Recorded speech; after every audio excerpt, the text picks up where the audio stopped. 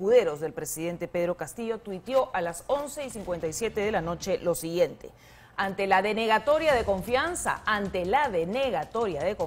ojo, toca despedirnos del gabinete. Aníbal Torres, a quien le agradecemos su esfuerzo y trabajo. Servir al país siempre será un honor.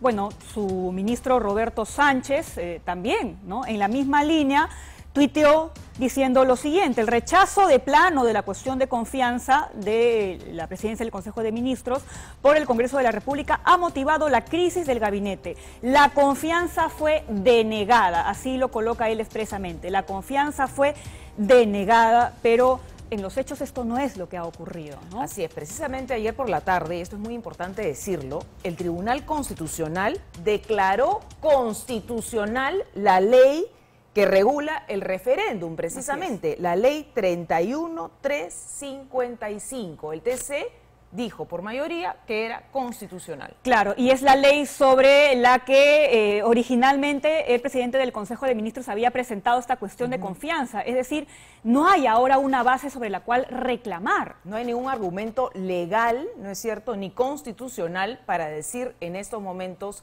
que se ha quemado una bala de plata.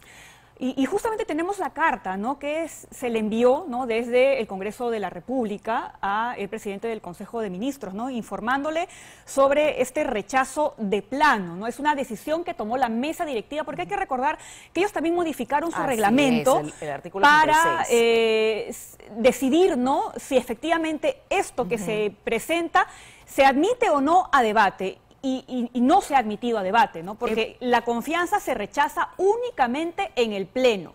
Así es, dice el artículo 86 del Congreso: igualmente, de manera enunciativa, rechazará de plano la proposición que tenga por finalidad la supresión de la esencia de alguna cláusula de intangibilidad de la Constitución, ¿no? O sea, eso es muy importante saberlo, informarlo, conocerlo. Exacto, podemos estar o no de acuerdo en si es que efectivamente es o no el procedimiento, pero la ley está ahí, es la ley y hay que cumplirla. Es como cuando una persona que pretende presentar un recurso y no cumple pues con los requisitos o con los procedimientos adecuados, se la tienen que devolver, ¿no? Ahora, si eso implica una acción mayor, si es que alguien ha cometido ahí una infracción, no lo sabemos, ¿no? Ya también será cuestión de cómo lo vayan a interpretar en el Congreso, ¿no? La mesa directiva del Congreso, como les veníamos